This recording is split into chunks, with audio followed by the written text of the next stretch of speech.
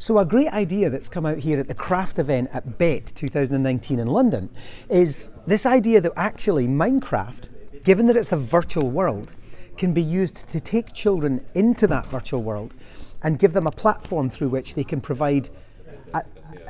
feedback and advice and discussion and debate around some of the issues that they might be having at school,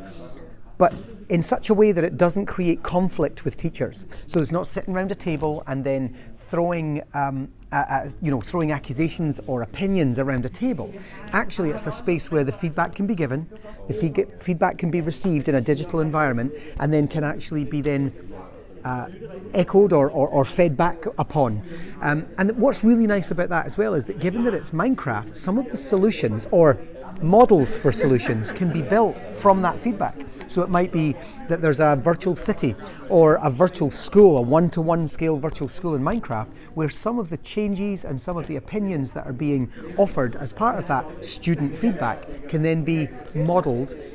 both with and by the students and teachers together.